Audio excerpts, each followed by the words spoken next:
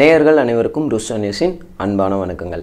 இந்தியாவினுடைய மக்களவைத் தேர்தல் நடந்துகிட்டு இருக்க இந்த சூழ்நிலையில் கடந்த 2 நாட்களாக சமூக வலைதளங்களில் ஒரு வீடியோ வைரல் ஆகிட்டு இருக்கு. அந்த வீடியோவில் பார்க்கும்போது ஒரு வாக்குச்சாவடி உள்ள ஓட் போடுற இடத்துக்கே ஒரு நபர் அப்பக்கப்போ போய் அங்கே ஓட் போடுறவங்கள டிஸ்டர்ப் பண்ணுறாரு. அங்கே என்ன நடந்தது, அந்த வீடியோனால் என்ன மாதிரியான பிரச்சனைகள் உருவாச்சு, அந்த நபர் மேலே எதுவும் ஆக்ஷன் எடுத்திருக்காங்களா இல்லையா, அதை பற்றி தான் இந்த வீடியோவில் நம்ம பார்க்க போகிறோம்.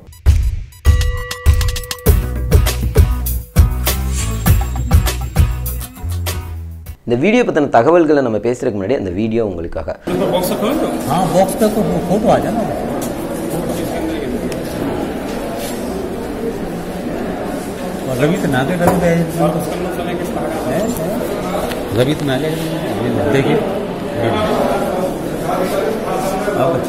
आप करना रवि बनो ना, कोई एजेंट बनाओ लोग है ना, रवि का भी कोई एजेंट बनाओ ये कहाँ तो फिर क्या जाना रेलिंग तो होगा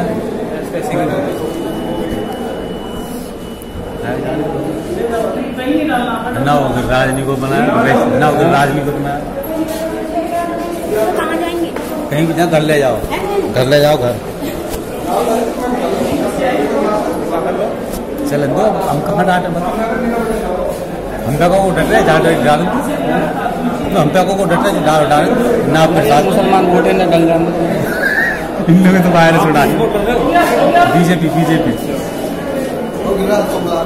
गिरिराज बुला रहे तो फिर कंप्लेंट पहुंच गई,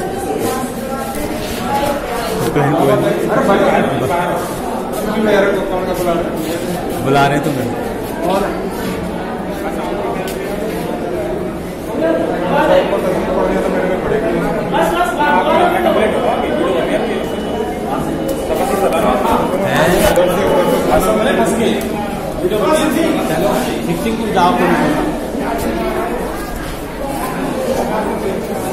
ஒரு நபர் அமர்ந்திருக்கிற இடத்துல இருந்து ஓட் போடுற இடத்துக்கு போகிறாரு. ஒரு பெண்மணி ஓட் போட வராங்க.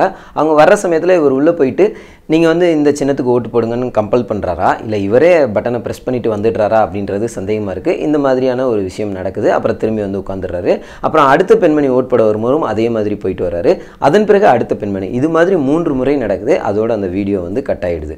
இந்த வீடியோ சமூக வலைதளங்களில் வெளியாகி ரொம்பவே வைரல் ஆகுது. நிறைய பேர் இந்த வீடியோவை ட்விட்டர்லையும் ஃபேஸ்புக்லையும் தேர்தல் ஆணையத்துக்கே டேக் பண்ணிடுறாங்க. இதை தொடர்ந்து தேர்தல் ஆணையம் ஆக்ஷன் எடுத்து அந்த நபரை கைது பண்ணியிருக்காங்க. இது எங்கே நடந்தது அப்படின்னு பார்த்தீங்கன்னா, இந்தியாவினுடைய 6வது கட்ட மக்களவைத் தேர்தல் ஹரியானா மாவட்டத்தில் கடந்த ஞாயிற்றுக்கிழமை மே 12ஆம் தேதி நடந்தது.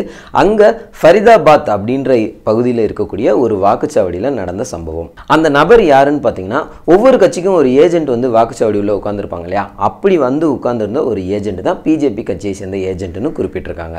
மேலும் தகவல்களை விசாரிக்கும் போது இவர் தாமரை சின்னத்துக்கு ஓட்டு போடுங்கன்னு அந்த குறிப்பிட்ட 3 பெண்களை கம்பல் பண்ணதாகவும் அந்த பெண்களே பேட்டி அளிச்சிருக்கதாகவும் குறிப்பிட்டிருக்காங்க.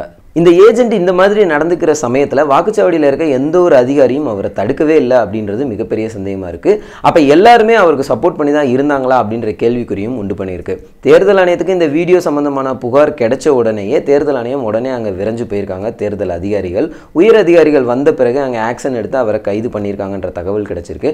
ஆனால் அவர் கைது பண்ணப்பட்ட சில மணி நேரங்கள் கழித்து பெயிலில் வெளியே வந்துட்டார் அப்படின்றதும் கூடுதலான தகவல். இதை தொடர்ந்து தேர்தல் ஆணைய அதிகாரிகள் கிட்ட பேசும்போது இதனால எந்த ஒரு அசம்பாவிதமும் இல்லை, இங்கே மட்டும்தான் இப்படிப்பட்ட ஒரு தவறு நடந்திருக்கு, வேற எந்த ஒரு பிரச்சனையும் இல்லை அப்படின்னு சொல்லி தேர்தல் ஆணையத்திலேருந்து அறிவிச்சிருக்காங்க.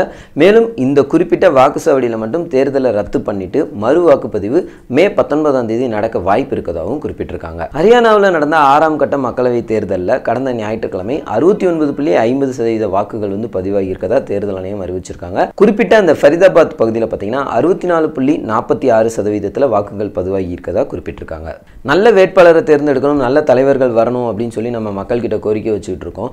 மக்களே உண்மையிலேயே அப்படிப்பட்ட தலைவர்களை, அப்படிப்பட்ட வேட்பாளர்களை தேர்ந்தெடுத்து ஓட் போடலாம் அப்படின்னு நினச்சி ஓட் போட்டிருந்தாலும் இப்படிப்பட்ட ஒரு சூழ்நிலை இருந்தால் கண்டிப்பாக தேர்தலில் கோல்மால் நடந்தால் அவங்களே திரும்ப ஆட்சிக்கு வர்றதுக்கான வாய்ப்பு நிறையவே இருக்குது. அதனால தேர்தல் ஆணையத்தில் இருக்கக்கூடிய அதிகாரிகள் நியாயமான முறையில் ரொம்பவும் கடுமையான கண்டிப்பான முறையில் நடந்துக்கணும் அப்படின்ற கோரிக்கை முன் வச்சுக்கிறோம். ஏன்னா அவங்க சரியான முறையில் நடந்துக்கிட்டு சரியான முறையில் நேர்மையான முறையில் தேர்தல் நடந்தால் மட்டும்தான் நேர்மையான தலைவர்கள் நமக்கு கிடைப்பாங்க, நமது நாடு முன்னேறும் அப்படின்ற கோரிக்கையை முன்வைத்துக்கொண்டு வேறொரு வீடியோவில் உங்களை சந்திக்கும் வரை உங்களிடமிருந்து விடைபெறுவது த ரூஸ்டர் நியூஸ் டீம். இந்த வீடியோ பற்றின கருத்துக்களை கமெண்ட்டில் பதிவு பண்ணுங்கள். இந்த வீடியோ உங்களுக்கு பிடிச்சிருந்தால் லைக் பண்ணுங்கள், ஷேர் பண்ணுங்கள். த ரூஸ்டர் நியூஸ் சேனலை சப்ஸ்கிரைப் பண்ணுங்கள்.